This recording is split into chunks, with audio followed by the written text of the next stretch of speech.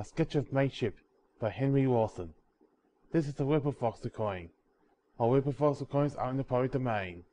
For more information or to volunteer, visit whipperfox.org. Recording by Glenn O'Brien, www.glennobrien.net. Bill and Jim, professional shearers, were going into birth in the Queensland side. They were horsemen and had 2 pack horses. At the last show before Burke, Jim's pack horse got disgusted and homesick during the night and started back for the place where it was foaled. Jim was little more than a new jump jackaroo. He was no bushman, and Jerry got lost when he went down the next gully. Bill was the bushman, so it was decided that he should go back to look for the horse. Now Bill was going to sell his pack horse, a well-bred mare, in Burke, and he was anxious to get her into the yards before the horse sales were over. This was to be the last day of the sales. Jim was the best barracker of the 2. He had great imagination.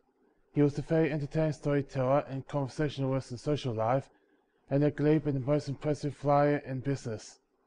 So it was decided that he should hurry on into Burke with the mare and sell her for Bill, £7 reserve. Next day, Bill turned up with the missing horse and saw Jim standing against the veranda post of the Carrier's Arms, with his head down over his eyes and forthwith spitting in the dust. Bill rode over to him. "Hello, Jim." "Hello, Bill, I see you got him." "Yes, I got him." Pause. "Where'd you find him?" "About 10 miles back, near Force Bridge.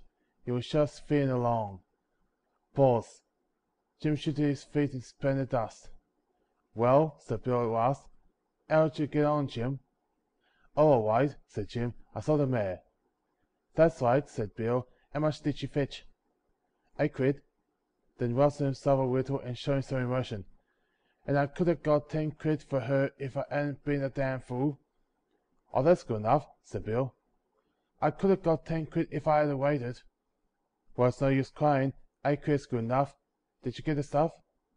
"Oh, yes, the part all right.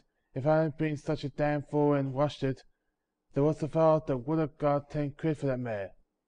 "Well, don't break your back about it," said Bill. "8's good enough." "Yes, but I could have got 10, said Jim, languidly, putting his hand in his pocket. Pause. Bill sat waiting for him to hand over the money, but Jim withdrew himself empty, stretched, and said, "Ah, well, Bill, I done it in. Well, that's a couple of notes." Jim had been drinking and gambling all night, and he was £8 as far as his own money. Bill didn't explode. What was the use? He should have known that Jim wasn't to be trusted with money in town.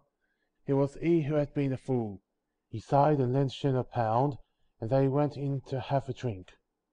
Now it strikes me that if this had happened in a civilized country like England, Bill would have had Jim arrested and jailed for larceny as a bailee or embezzlement or whatever it was. And would Bill or Jim or the world have been any better for it? End of A Sketch of Mateship by Lawson.